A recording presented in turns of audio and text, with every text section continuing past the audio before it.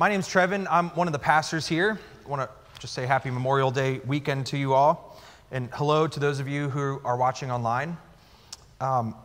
So if you are new here, first off, I want to meet you because I like to meet new people. But also, if you're new here, this joke won't make too much sense to you, but I talk a lot about my kids. Every sermon ends up having a story about my kids. And I was trying to find some other stories to switch things up a bit and realize I really don't have anything else that I do. If I'm not, here working on stuff, it's thinking about my kids. In the morning, I think about how 6:30 came way too fast. Oh, these are my kids. Yeah, super cute. Cal's 3.5. Beckham just turned 2. He wanted to be like older bro and get an astronaut suit. And quick little tip for parents. In the background, you see it looks like a spaceship on my TV. YouTube has 10 hours of flying through, AI-generated space. Pretty sweet. So you can just put the kids in their spacesuits and leave them there for 10 hours. It works great.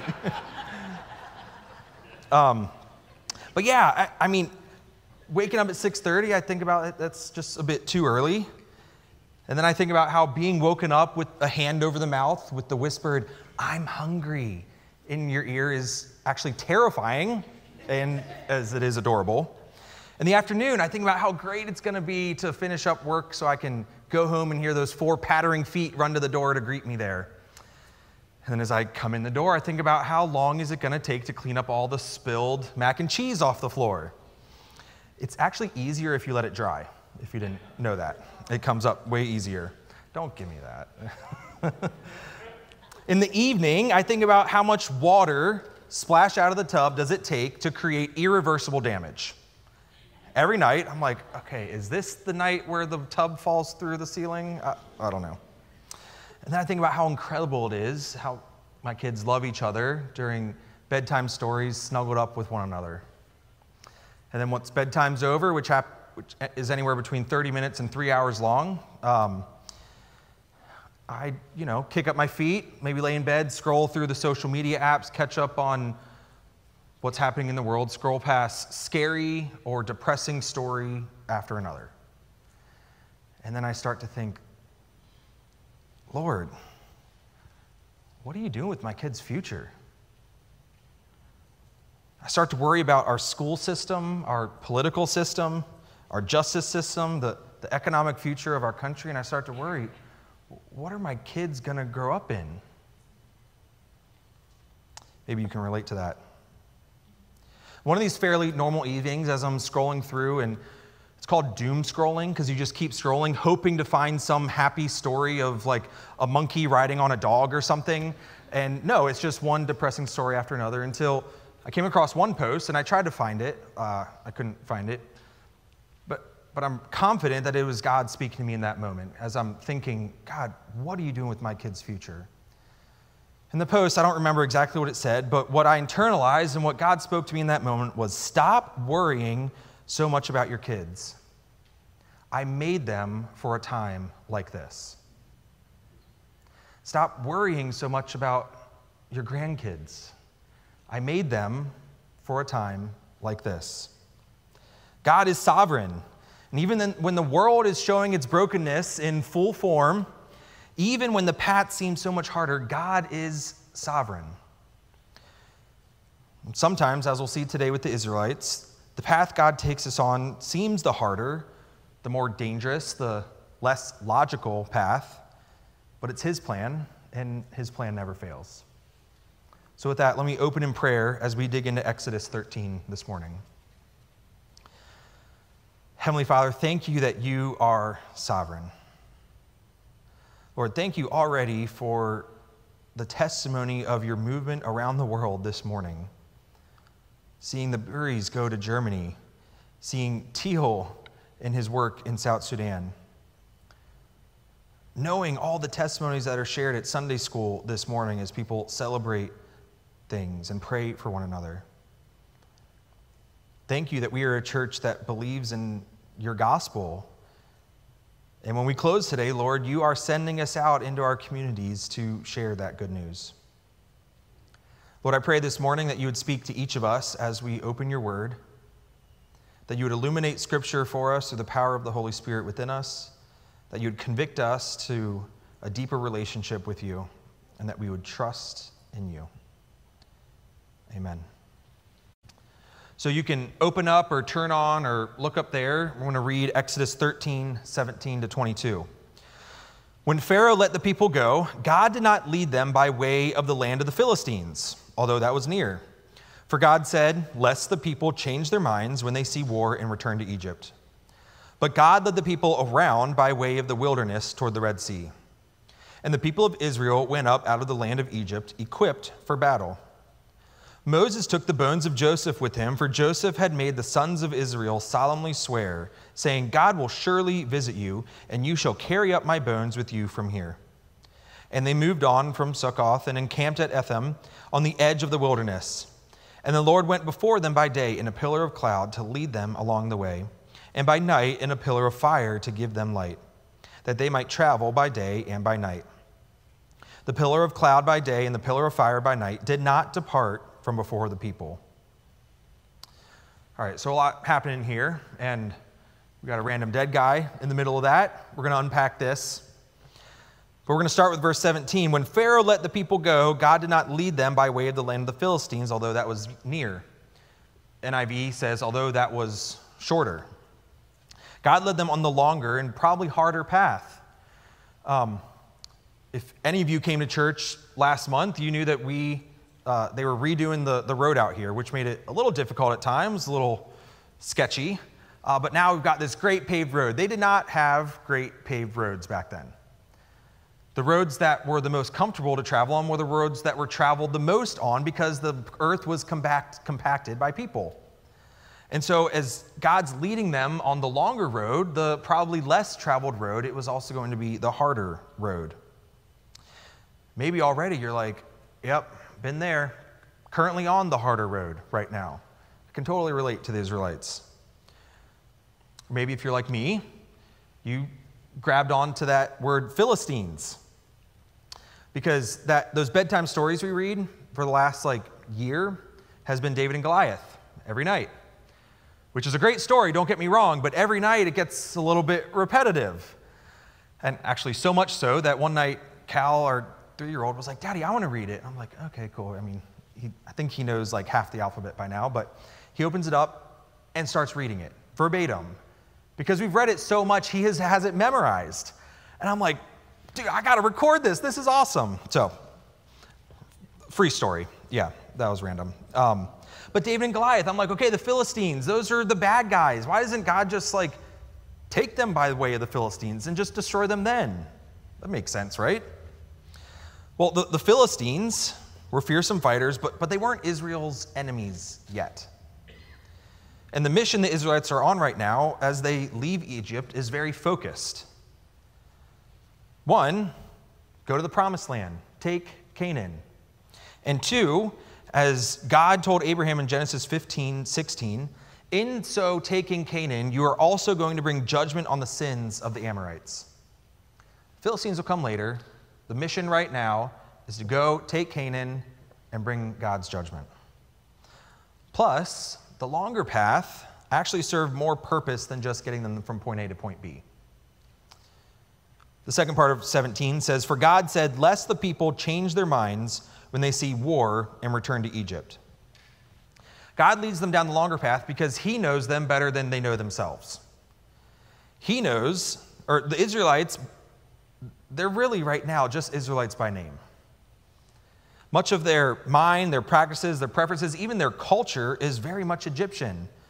They spent 400 years in the same place. You better believe that Egypt rubbed off on them, right?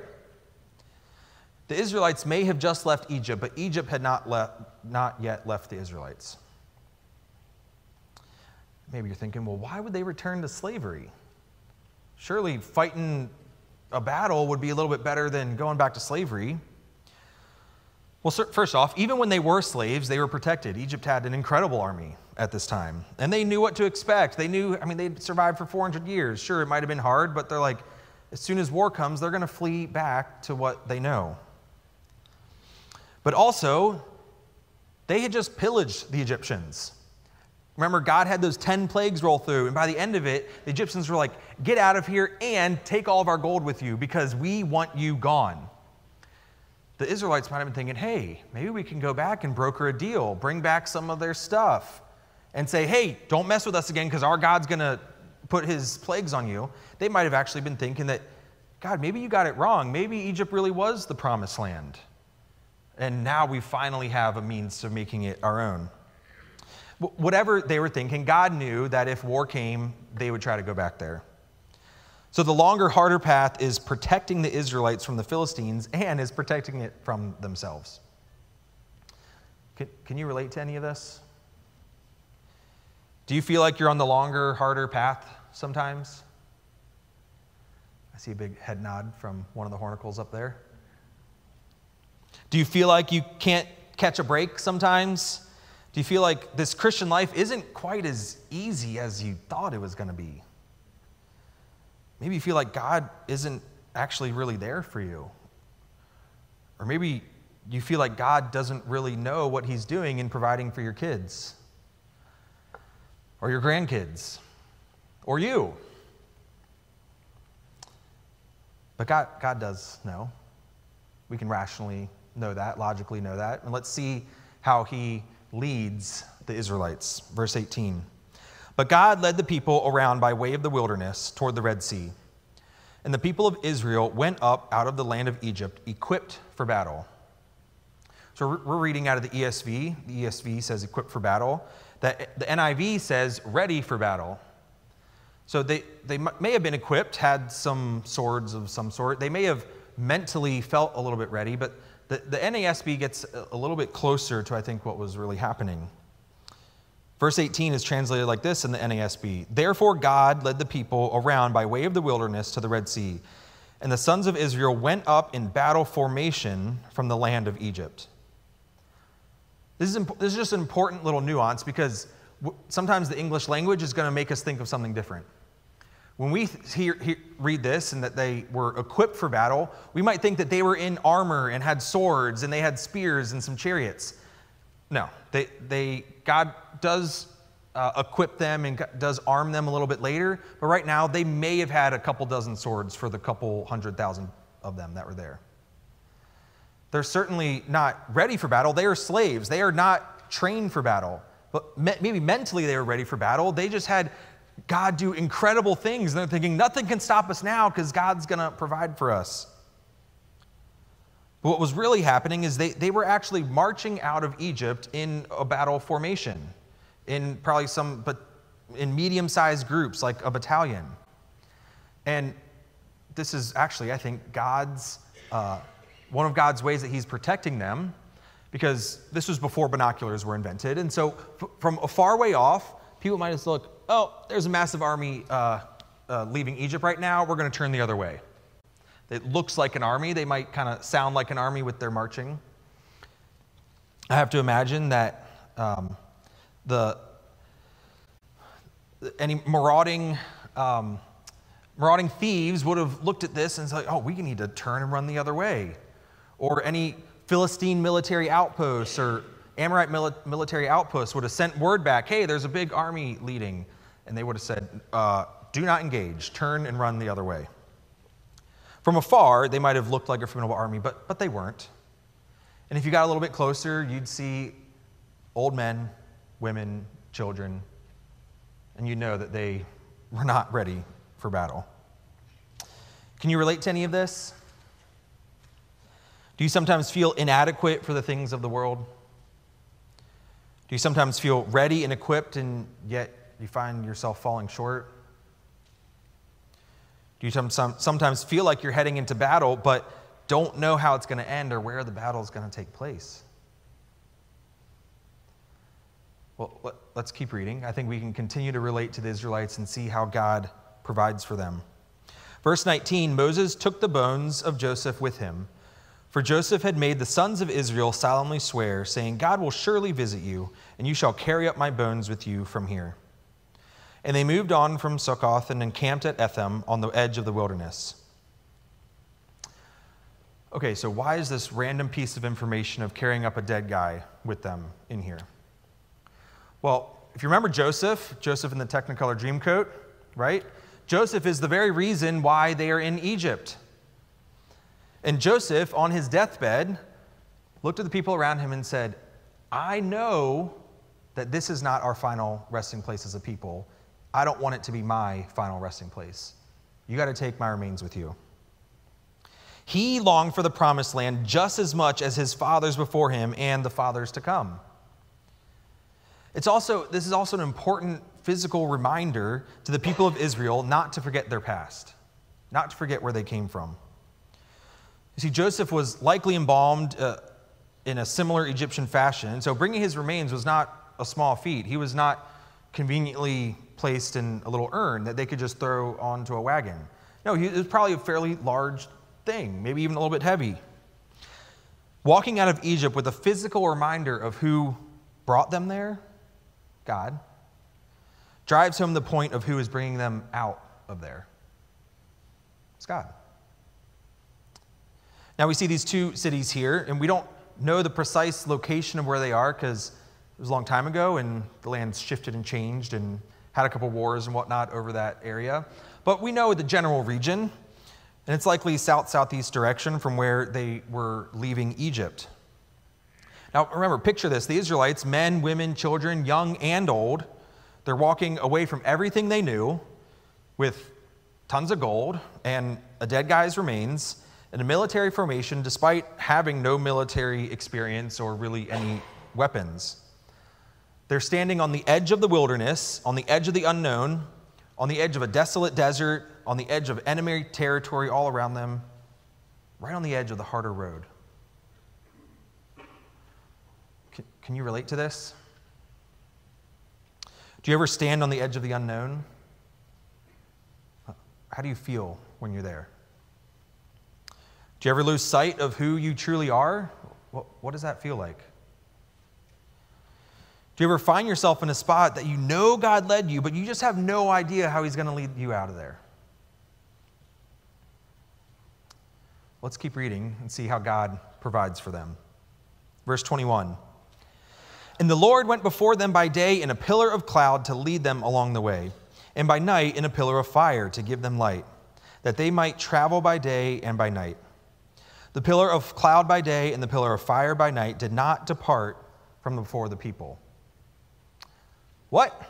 Pillar of fire and a cloud? I have never seen a pillar of fire personally, although I've seen The Prince of Egypt. Does anyone watch that? A couple head nods. We're going to see a little clip of actually a AI-generated video. You've probably heard about AI images and videos and whatnot. People are plugging in scripture and coming up with some really neat renditions of what things might have looked like. We're going to watch that in a sec, but the reason I'm not showing the Prince of Egypt one is because it's important to note when God did this. In the Prince of Egypt, he sends the pillar of fire down once they get to the Red Sea, when the Egyptian army is there. But God's sending it even before that. He's sending them to lead them even to the Red Sea. So let's look at this little video of what a pillar of fire might have looked like.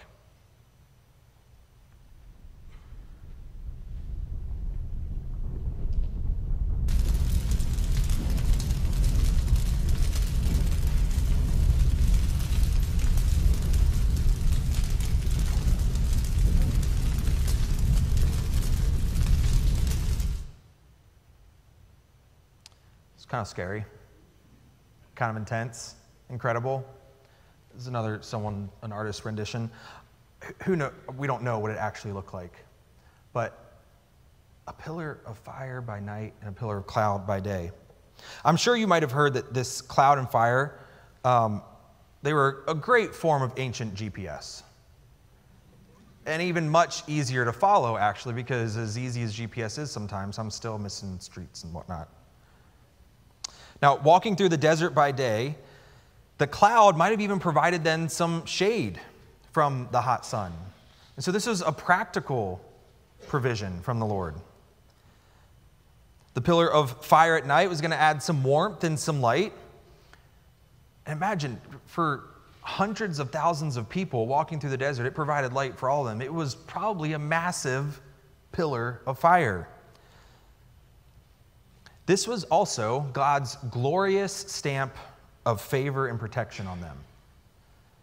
It says, and the Lord went before them.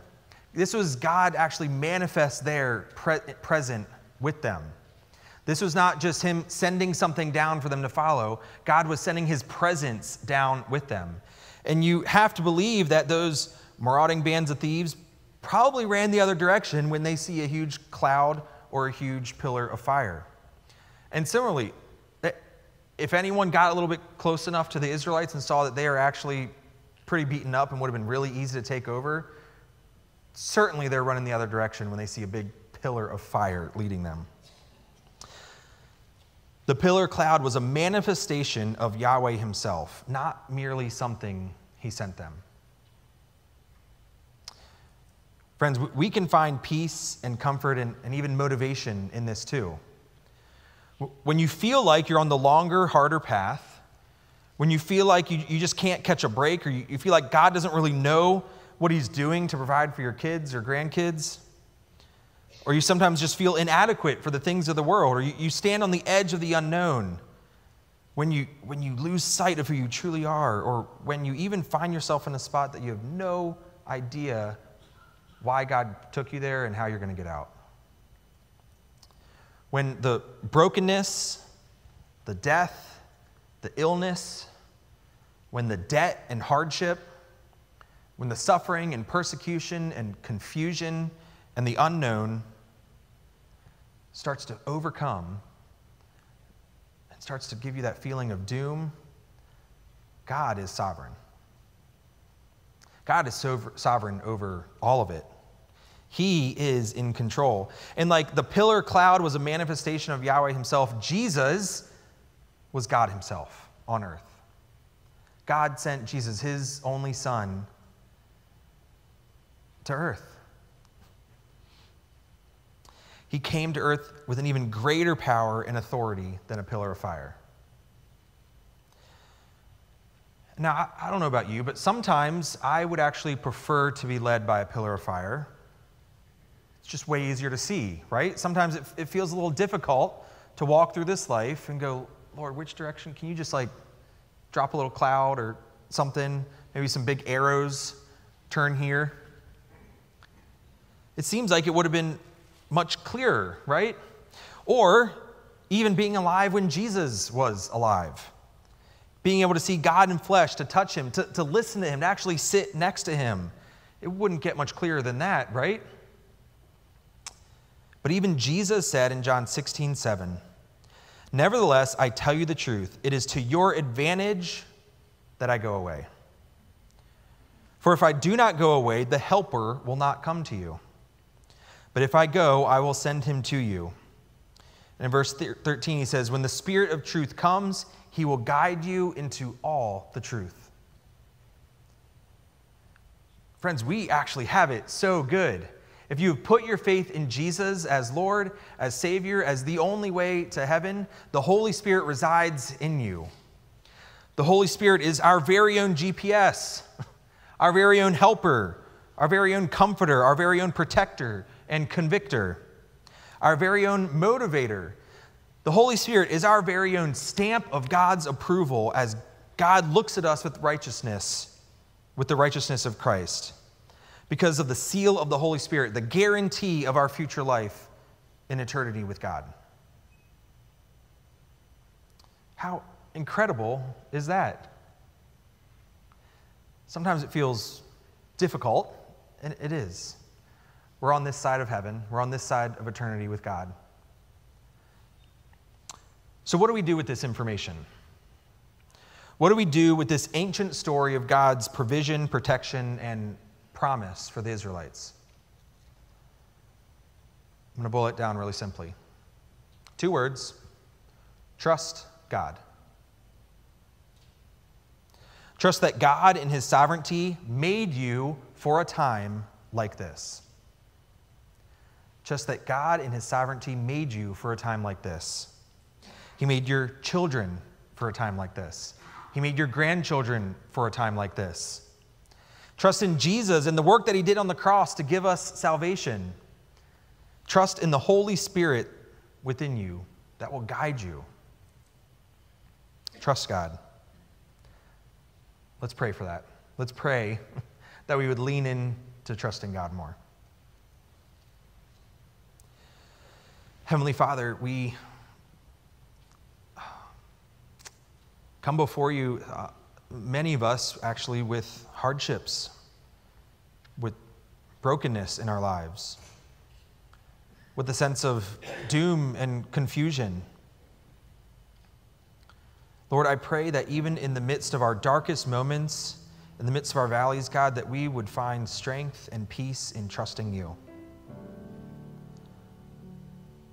Lord, I pray even on the mountaintops as things are going great and we think that we have got it all figured out, God, you are still sovereign and want to lead us and use us. I pray that you would give us the strength to trust you there too. Lord, I thank you for this church. I thank you that we have an incredible body of believers that does have faith in you, that does trust you. And I pray that we would spur each other on to sharing the truth of your Son with the world around us and trusting in you more as we go through the things of this world. God, thank you for making us. Thank you for making us for a time like this. Amen.